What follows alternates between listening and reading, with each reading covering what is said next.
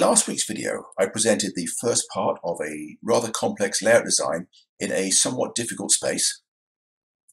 This week, let's just continue where we left off last time. So now that we have all the major features roughed in, it is time to start filling in details. And I started with the middle deck because that was always going to be the most critical. I wanted to make sure this would fit satisfactorily and find out if I needed to move benchwork edges or anything like that. So here is the main deck with most of the turnouts connected up properly. There are still some of the major industries that have not yet been filled in. As we can see, the grain elevator and the oil refinery are still just spaces allocated. And I'm really not sure how the cement plant is going to work, although it does look like it's going to be possible to extend tracks between the two disconnected portions of this helix, because there will be somewhere in the region of 15 inches of clearance between the two laps at this point. And I broached the idea of extending this track into an industrial branch line with a 2-track staging yard in the workshop. Now, when I first suggested that, I wasn't sure if he's going to like it because I don't know what he has built in this area, but he jumped at the idea, said yes, it was a great addition to the plan. This branch line adds a lot of extra operational interest just with the 2-track staging yard at the end of it. And as you can see, I have not yet started filling in the ethanol plant, although I have shown how some tracks might extend through the walls into the utility area just to give us more capacity. Because this area is going to be somewhat cramped, and he wants to be able to originate grain and ethanol unit trains at this point. Now, another feature that was introduced at this point is the continuous 3rd track all the way from the city area around through both yards, through the ethanol plant, and rejoining the main line just before leaving this level. Basically, that 3rd track forms the switching leads for all the yard areas. Now, it's not ideal because the various yards are fairly close together, but it works a whole lot better with it than it would without it. And providing the various yard operators can coordinate their moves, it should flow fairly easily. But such complications are far better than not having the continuous track through in the first place. And you'll note here that in order to get a big enough yard to justify this crane, we ended up with 3 through tracks and 2 stub tracks. I'm suggesting having a road overpass with everything disappearing under it, allowing the stub tracks to look as though they continue, even though they don't. And since it is common practice to double intermodal trains over into multiple tracks, these 2 stub-ended tracks can just be used for doubling over westbound trains. Now, although there is space to have another set of crossovers to get from the intermodal yard back onto the main line immediately, we decided to eliminate them and have the intermodal trains continue along the bypass track in front of the ethanol plant rather than going through the commuter station. It means that anyone switching the ethanol plant may have to pause operations while an intermodal train goes through, but it does add some more operational interest. Next, I filled in the lower deck. Now, the client had already asked me to get the CN staging yard twice as big as the CP. So I've got 5 tracks for the CP and 10 tracks for the CN. Both staging yards also have their own locomotive facilities, although they both had to be on the same side of the main line because there wasn't space behind it. This area in this corner is needed for stand-up access inside this helix. And I mentioned the need to have the 2 main lines cross over each other between the staging yard and the helix. The double crossover at this point is not it. That is just to allow universal access between both main lines. What I've done here to sort out the left-hand versus right-hand running is to have the rear track climb up over the top of the front track and become the outer helix instead of the inner one. The front track divides here, and the outer track is the return loop, while the other one becomes the inner helix, and the back track crosses over it, becoming the outer helix. So the front track now becomes the inner helix, starting 4 inches lower and making 1 additional lap. Now, as I mentioned earlier, we ended up dropping the hidden curves down to a minimum of 2'7", which is on this inside staging track and the inside lap of this helix. Note how this helix in the utility room, the inside track is the downhill track, the outside one is uphill. The other helix, we did not reduce the radius because it's the inside track that has to be the uphill track, and we didn't want to go above a 2% grade. I did pinch an extra inch of elevation at this point by steepening the grade on the downhill main to 2.5%, although later we undid that idea as I came up with a better way to gain even more height. Now at this stage, the track arrangements in this city area are certainly not finalised. I've got all the main line turnouts working well with the freight loop and the double crossover where the two routes divide. But at the moment, the industrial spurs are basically just placeholders. I just cut a few straight and curved turnouts into this outer track where I thought I might need them. And you may notice that only Canadian Pacific freight trains are able to switch this town. There is no connection from the freight side to the CN main. Partially that was because there wasn't really enough room to get all the point work necessary in this area. And partially it was to add additional interest. If you recall, the client asked for an emphasis on the Canadian National, and we're assuming that most of the facilities on the middle deck are operated by that company. So to contrast with that, the industries at the small city on the lower deck are going to be switched by the CP. And since the start of the CN staging yard is visible, we've decided that that's going to represent the start of a major yard, while the CP yard for the city will be further away. And at this stage in the design process, we had increased all the track elevations by 2 inches, starting at 26 instead of 24. Something else that we undid eventually.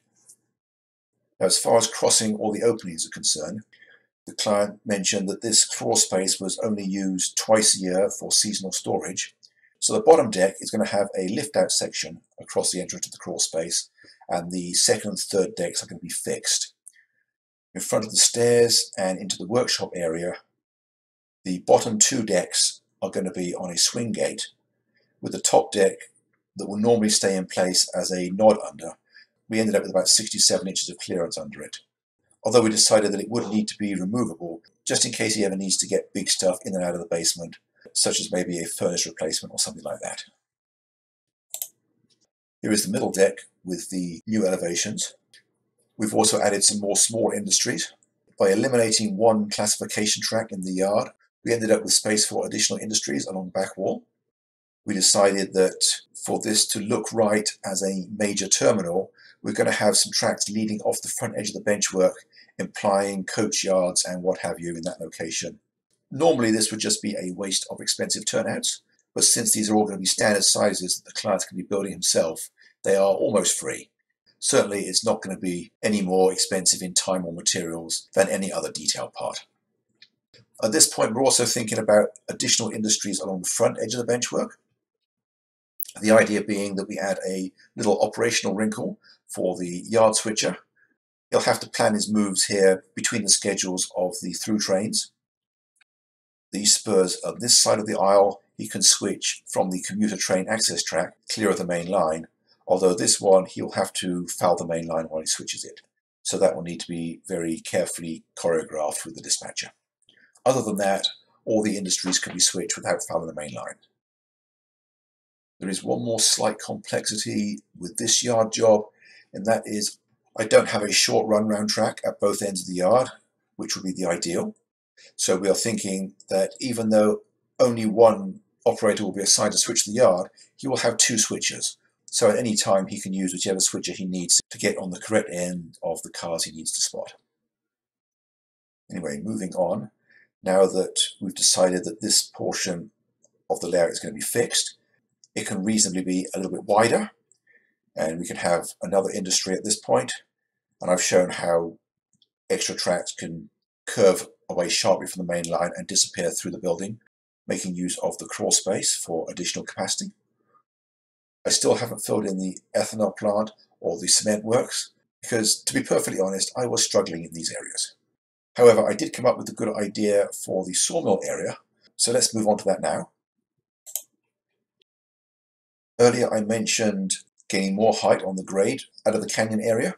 I came up with the idea of switching this town either in one direction only with a westbound freight or as a local turn from the main yard on the second deck, meaning the eastbound freights don't have to be able to get back out of this passing track onto the eastbound main. As a result, I can move the crossover back a few feet giving us a lot of extra distance to make up the grade. So now, although the grade on this track does not exceed the desired 2%, we've gained an extra inch of height over and above the original plan. Anyway, the sawmill area has a siding clear of the main line, a small 3-track yard, and another thoroughfare track giving access to all the spurs. This area will probably be kit bashed from several sawmill kits to make an impressive size structure. There is also a loading facility for bark chips and sawdust. The bark chips will be sold for use in fertilizer or landscaping, and the sawdust will be compressed into wood pellets for home heating. And there is also room to extend some of these spurs through the wall for additional capacity. The Furnace Creek Lumber Co. will operate a couple of rebuilt first-generation 4-axle diesels, and they will be hauling both full-size logs and pulpwood out of the woods. The full-size logs get cut into lumber at this mill, whereas the pulpwood will be switched directly into a mainline local and sold to a paper mill. Now, I discovered that there wasn't anywhere near enough length in here to have a decent staging track for the logging trains, so I approached the idea of curving it round in front of the HVAC system, asking him if that would be acceptable, bearing in mind, of course, that it probably has to be easily removable for maintenance. But he wrote back and said that the HVAC was actually suspended from the ceiling with 69 inches of clearance underneath it. So actually that means we can use this entire wall if we want to. Anyway, it was shortly after I completed this that I had an idea as far as the ethanol plant is concerned. Earlier I said that I kept running out of space in this area. Then I had the idea of bumping the backdrop out through the wall between the helix and the tool cabinet. And as soon as I did that, all the problems went away, because this is plenty of room now for the shipping area. There are 4 loading tracks for ethanol. Although they're fairly short, together they are long enough to originate a whole unit train. We have the storage area behind it, various other byproduct loading tracks, the main processing center, and of course at the far end there is the corn delivery with the grinding plant behind it. The client has a whole range of Walthers kits for the ethanol plant. They're all going to be heavily kit bashed. Not only will we end up with a far more impressive ethanol plant by opening them out as backdrop flats, but it'll take up a lot less space. And you can also have all the interesting sides towards the viewer. And I've kept the arrangement with the corn delivery tracks heading through the receiving building and into the utility room. In the final plan, after I discovered that the HVAC was up towards the ceiling with plenty of clearance underneath it, I extended these tracks all the way to the north wall, figuring that if he wants to, he can stage a whole unit train in each one. There's also some industries appearing in this corner of the room, and we're thinking the operating plan will have all the grain and ethanol in unit trains, whereas the smaller commodities will be switched with a local turn from the classification yard, which will also switch these industries at the same time. And I also filled in the cement plant. I ended up not using the arrangement of having spurs extended through the helix. It just wasn't going to work with having spurs in both directions. Now they all go the same way. But I do have 2 spurs that are plenty long enough, one for receiving and one for shipping. And I added 2 more small industries in this location. Now from this point, the upper deck changed quite dramatically. First thing to notice is that there is no longer staging loops over the walkway in the utility room. Instead, what we've done is looped the Canadian Pacific Main Line around the furnace. Note how there is no air duct restricting clearance on this side of it.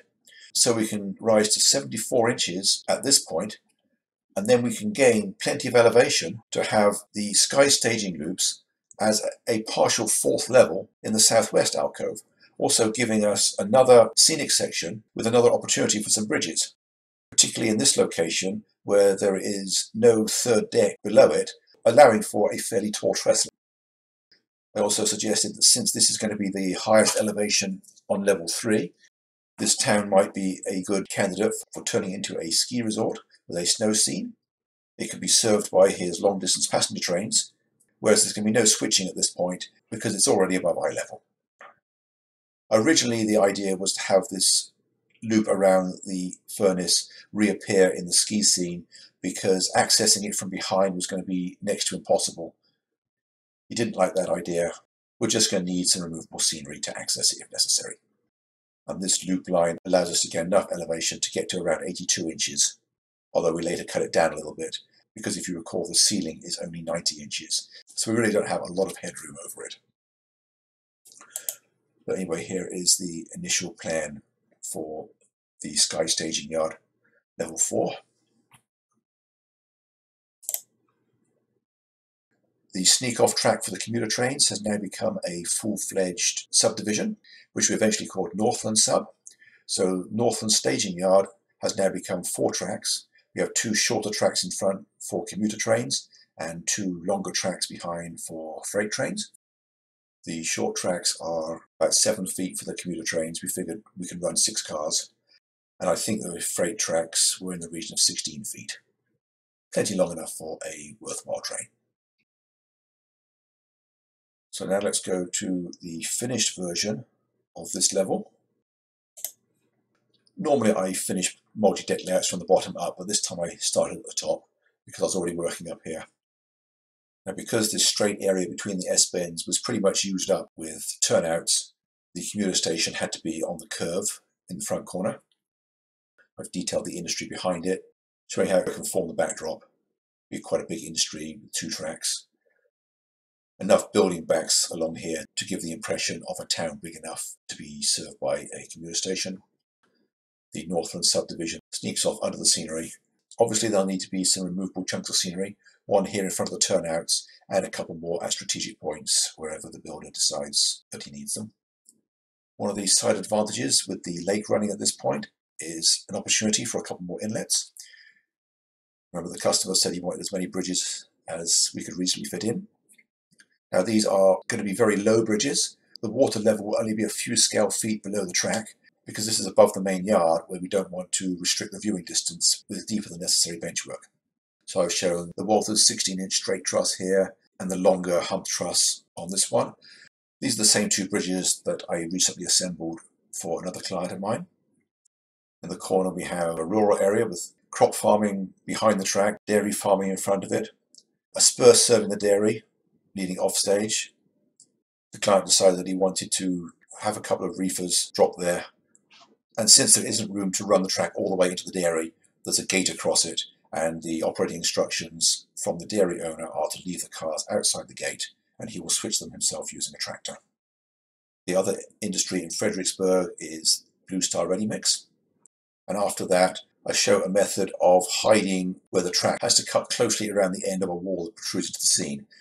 Just build it up as a high tree-lined ridge with a short tunnel through it. And then visually that wall basically disappears. The other side we have another inlet with another low bridge. Remember that this area is fixed on the upper deck. It doesn't need to be removable, so we can have more elaborate scenery. And this is a lift-out section.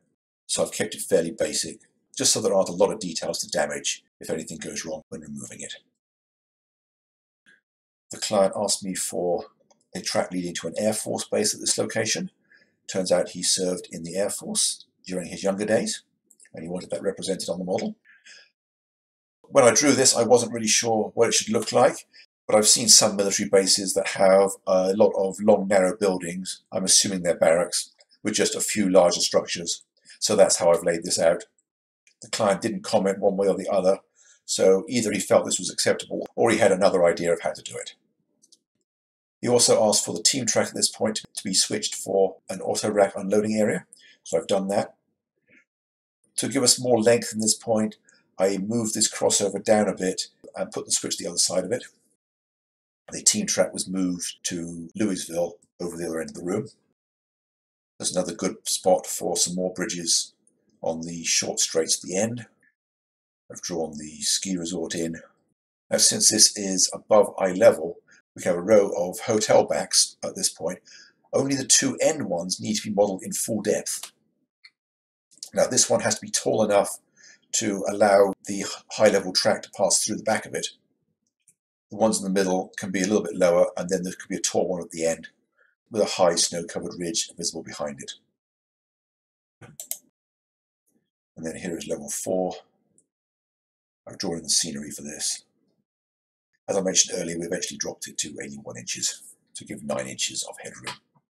And the staging yard basically is on top of the lighting valance for the upper deck. So after that, I went back to detail the lower deck. The client asked for the main industry at this point to be a brewery. And since breweries can be pretty large industries, I allowed it to stretch for about 10 feet along the backdrop with 5 spurs, 3 of which go through the backdrop for additional capacity where we have no space. And then there's 5 smaller industries over this side of town. Although it's fairly low off the ground, we came to the conclusion that it could still be a viable operating area, operated from a low chair, because since it's wrapped around a horseshoe curve, a swivel chair in this location allows the operator to pretty much reach the entire town, while also staying, for the most part, out of the way of the upper deck operators. I also extended the yard lead halfway around the end curve of the staging yard, which allows the local freight to be staged without tying up one of the long through tracks. The hidden length is around 10 feet, which should be long enough for a decent local, and even if it isn't, it probably won't be too obtrusive to have the first 2 or 3 feet of it sticking through the backdrop into the visible portion, provided the whole lead track can be isolated so that train doesn't draw attention to itself with its sound system blaring away. Another thing that could happen while operating this area is a through freight could pause to exchange a block of cars with the local freight. Since there is always a fair bit of green belt within city areas, I've added some here. It's a good opportunity for a couple of small bridges to contrast with the big ones at the other end of the room. And I've put in a road underpass to contrast with the roads that go over the track everywhere else. We don't want the benchwork deeper than necessary at this point. So once again, we want the rivers and the road to be as close to track level as we can. I suggested making this a particularly low bridge so we can have an interesting vignette here with a box truck stuck underneath it. I guess my inspiration for that came from the 11'8" bridge, which is fairly famous on YouTube. Check it out if you're interested. It has claimed hundreds of box trucks in its lifetime. The rest of this area I have just fleshed out. Not much has changed, except at this end of the room where instead of having just a simple 2-track stub-ended staging yard, there is room for a full active fiddle yard if he wants it. He may not do so. He might just put a couple of stub-ended tracks in here, although I've shown it this way so he has options. Then one other improvement I made, the opening in the wall on this middle deck for the ethanol plant meant that there was room to extend the backdrop back a little bit further. It's not needed for any track features, but it does give a few extra inches of scenery depth behind the back track. And behind that, underneath the ethanol plant, there is plenty of room for his control cabinet. Remember, in the initial plan that he sent me, it was where this helix now is. But he said, no problems, we'll just find somewhere else for it. And we both independently chose this location. I suggested it, and he said, yep, that's where he was already thinking. Now note how there is an access hatch drawn on the back side of this front cliff in front of the river. Because of the depth of this scene, I came up with the idea of building this as a full walk-on deck with 2x6s and 3/4 inch plywood, so the river surface becomes a deck that can be walked on to detail all the scenery that can't easily be reached from the front. The access hatch can be hinged along its upper edge so it can swing down out of the way, and then once all the scenery is fully detailed, you can climb in that way and finish the river. These 2 big bridges in front will have to be removable until that stage. Anyway, with this area fully detailed, it's no longer possible to also show the hidden track underneath it. So for any of my viewers who may be fans of the movie Kung Fu Panda, there is now a level 0. So this diagram allows the detail of the hidden track to be shown. You may notice I've got rid of the double crossover here and replaced it with 2 singles because there was room for it. And there is now enough clearance between the 2 levels that these turnouts are easily accessible. Originally I thought the clearance was going to be very restricted here, so I wanted to minimize the turnouts in this point. I also showed him on this plan how we could have a temporary cutoff where the sawmill goes. allowing him to finish the bottom deck of the layout and put a temporary continuous run in, coming back down the bottom 2 laps of the main helix, allowing him to get a fully operational railroad while he builds the second deck. And this was something that had been on his mind for much of the design process. He just hadn't asked me about it. And he was very happy that he was going to be able to build it in more manageable stages. It's also possible to do the same on the second deck, although I didn't draw it that way. Here is the second deck in all its glory. The city over the town, I've suggested just 2 streets at an angle to each other. City Hall behind it. This structure is shown the size of the Walters Union Station, which would be a good starting point for a city hall. Now it can be lengthened to almost twice as long if it wants to by using sections of the surplus back wall. The passenger terminal building can be quite elaborate over one side, and then over the other we'll probably have shopping centres and hotels or whatever. Although I haven't drawn it, parking along the city streets may be advisable at this point. And we have a park in the middle. I dubbed it Triangle Park because it's a triangle. I've shown how the spurs at this industry can pass under the 2-track staging yard for the branch line. We don't need a lot of clearance at this point because we don't have to get double stacks and other high-sided cars. It can be limited to steam era height box cars because the limiting factor will be the doors on the industry building. We have an awkward situation here. I did explain how I would take care of it to the client, although it's beyond the scope of this video, as are full specifications of the structural implications of this layout. One other modification I made in this corner was to make sure that the industries in the middle of the south wall would hide the grain delivery tracks so that they can be assumed to continue further than they actually do. Remember, the client said he wanted a large grain facility. So I've done as large as I can in the space I've been able to set aside for it. I think I've already described everything else on this level. Here we see the full-length staging tracks for grain trains behind the ethanol plant. And the only thing that's changed on third level is that I've added the place names. Here's the Northern subdivision that I didn't have last time I drew this, and the elevations. In most cases they've dropped by an inch, although there are exceptions. So before signing off, I will just go back through all the levels again, giving you clean versions that are not defaced with all the labels. Here we have level 0 showing the details of the low-level hidden tracks. Level 1, level 2, level 3, and sky staging. So I'm just going to sign off here. I hope you've enjoyed this presentation, and I hope to see you again next week. Thanks for watching, and bye for now.